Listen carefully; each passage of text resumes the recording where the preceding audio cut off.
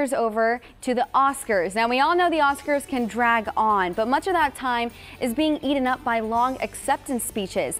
But this year, Jimmy Kimmel had a plan to encourage winners to keep their thank yous short and sweet. The bribe and the jet ski didn't really help because the show still ran nearly 4 hours. But the winner with the shortest speech was Mark Bridges, who won Best Costume Design for Phantom Thread.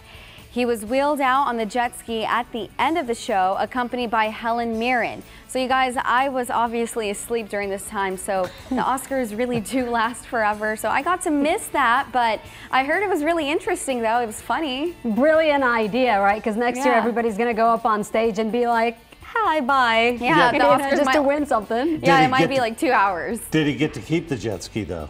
Yes, he won it. Just for show. All right, Niku, thank you. The big winner of the night was The Shape of Water.